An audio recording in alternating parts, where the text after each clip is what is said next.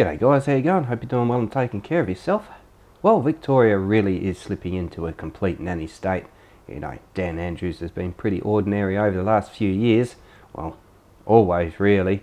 But he certainly is stepping up these ideas of controlling everybody and what they do. Now, this new idea that he's come out with is to fine people for going bushwalking.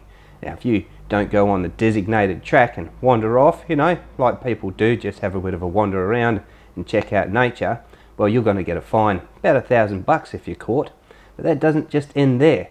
There's also the fact that if you conduct an intrusive search, as they're calling it, you know, wandering around in the bush, having a look around, that isn't on a designated area, well, you can get fined up to $1,500. Absolutely mad. But this is Dan Andrew and the Labor government all over, isn't it? They are all about controlling people and making sure that you're not doing what you want to do or enjoying yourself. But I do think it has a lot to do also with the fact that they're trying to stop people from going outside of the city and exploring and generally enjoying yourself.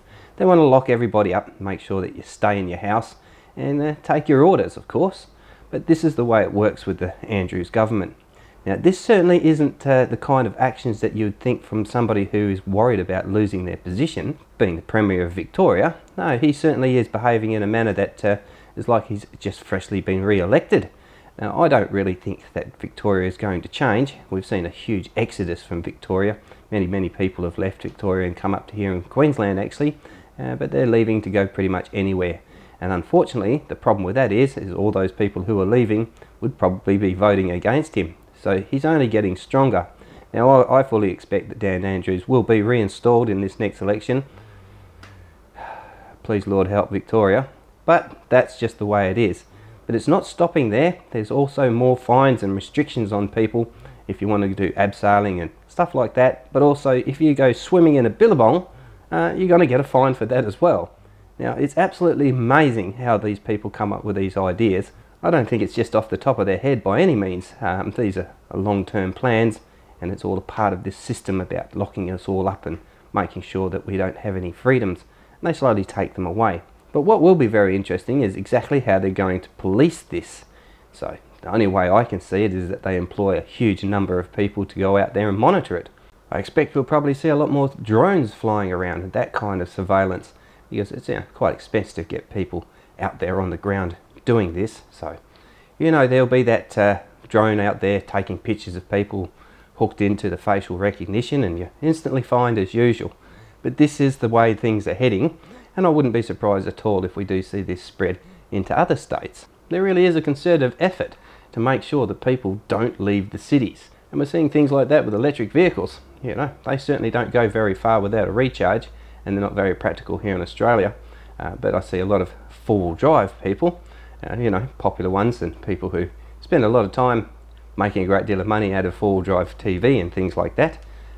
They're saying that it won't work and there's no way it's going to happen. But the point they're missing is that they don't want people out there four-wheel driving at all.